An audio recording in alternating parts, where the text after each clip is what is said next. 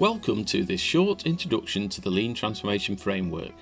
The Lean Transformation Framework, or LTF, was developed by John Shuck to address how organisations and individuals can become more successful in using lean thinking and practice to transform. The LTF attempts to articulate 5 critical dimensions that need to be addressed when applying lean thinking and practice to a situation. Applying the LTF helps you avoid lean transformation failures by ensuring a balanced approach to the 5 critical dimensions. For example, if you put too much focus on process improvement through top-down lean tool applications or projects that are done to people by experts, then this approach will often disengage people from owning or sustaining any improvements made to the work.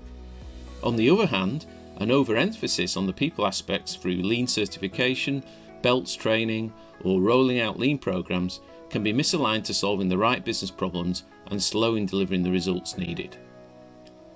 The intent of the LTF is very different. Instead of showing the tools and techniques used or even the principles of lean, it focuses on communicating the 5 questions you need to think about when embarking on a lean transformation for your unique situation. The 5 questions are fractal, like a snowflake, and should be used by everyone at every level in an organisation to help them apply lean thinking and practice. The Lean Transformation Framework contends that successful implementation of lean thinking and practice requires change on 5 dimensions. Lean thinking has a point of view on each of those 5 dimensions, which can be developed through asking 5 questions. Question 1 asks, what problems are we trying to solve in relation to achieving your value-driven purpose?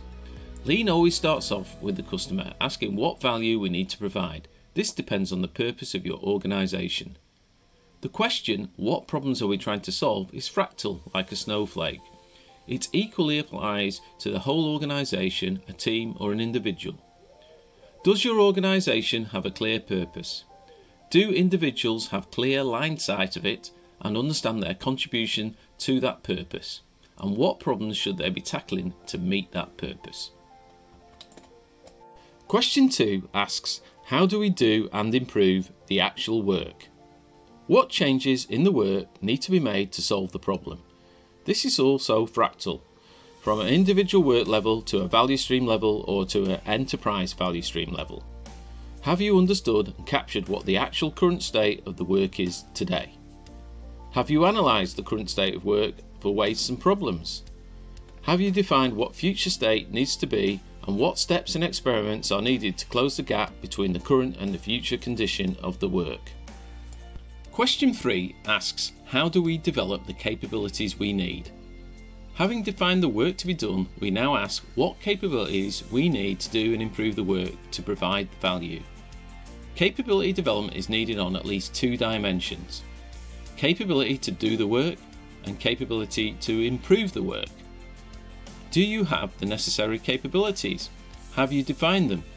What is your approach to capability building? How are you developing people at the same time as improving the work? Question 4 asks, what management system and leadership behaviours are required to support the new ways of working?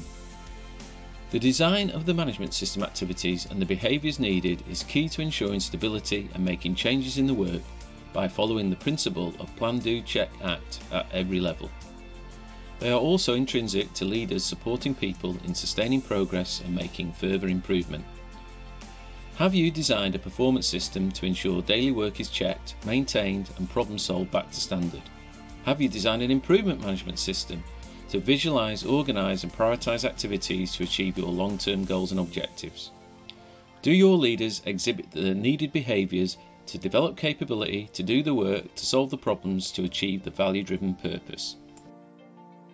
Question 5 asks, what basic thinking, mindset and assumptions drive this change? The final question challenges our basic thinking or assumptions about how we do things and conduct ourselves every day. What is the gap on where you are today versus where you want to be? Do you understand the current basic thinking, mindsets, assumptions as well as values and grasp its impact on the organisation and its culture? What are you going to do to change the basic thinking and culture in the desired direction? With lean thinking, it's easier to act your way into a new way of thinking than think your way into a new way of acting.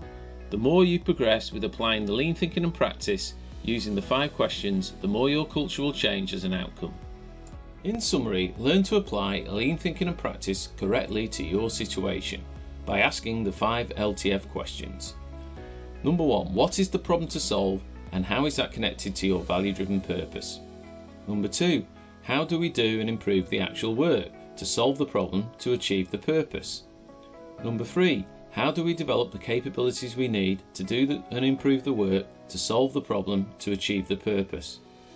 Number 4, what management system and leadership behaviours are required to support the new way of working, to develop the capabilities to do and improve the work to solve the problem to achieve the purpose?